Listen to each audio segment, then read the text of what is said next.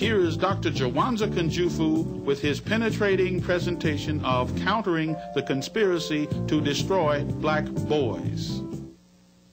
There's no topic that concerns me more than the one on the conspiracy to destroy black boys. And the reason is when our little boys are in preschool and primary grades, they're very innocent and very enthusiastic about learning. But something happens to that, and we need to find out what that is.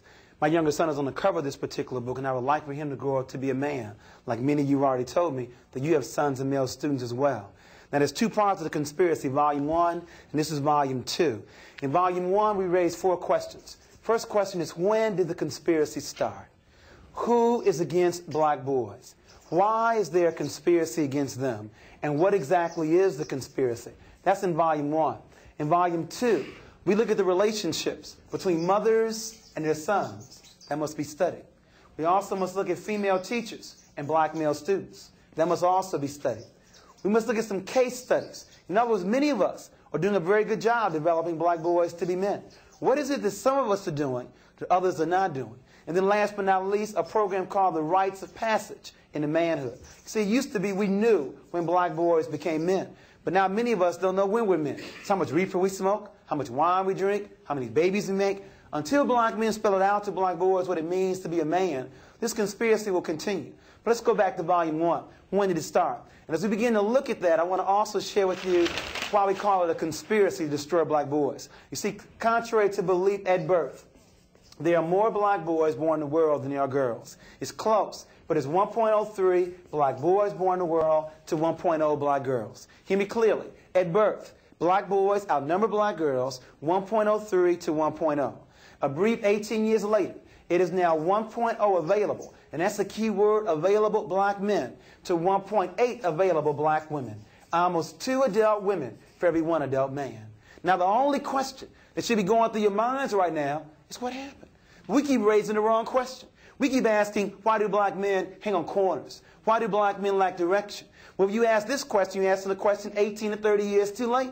It is not a conspiracy to destroy black men. It's a conspiracy to destroy black boys. If you destroy him as a boy, he'll never become a man. Now I can look around the room and tell you know where are they. If they are not available to black women, where are they? Call the roll. In jail, there are 329,000 brothers in prison right now. 1 of every 4 brothers will go to prison. Where else?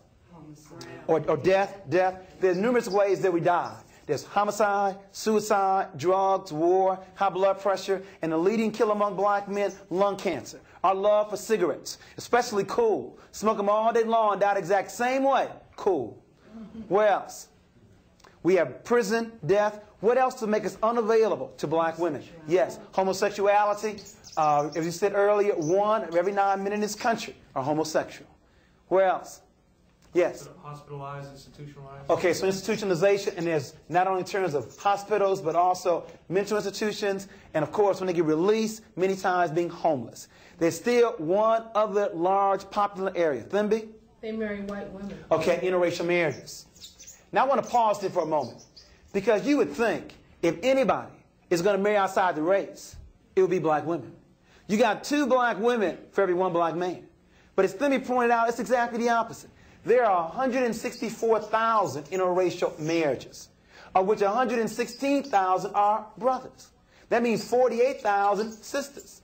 It's almost a 2-to-1 ratio of black men to black women marrying outside the race. But remember, as you said in the earlier workshop, if the definition of beauty is light skin, long hair, and blue eyes, why stop with Renee, the light-skinned sister? Why not get you the real thing? There's some serious problems here. And then black men tell me, I can't find a black woman to understand me. You mean out of 20 million black women, you can't find one to understand you? You don't need a white woman, you need a psychiatrist. But that's another workshop on relationships. But I just want to share with you, we got some very serious problems. But to tease this audience, black women are tired of being by themselves. And in the earlier issue of Essence magazine, the article said, guess who's coming to dinner now? Black women are tired of being by themselves. In other words, brothers, you can't have it both ways. You can't have 2 black women to choose from and still marry a white woman. You can't have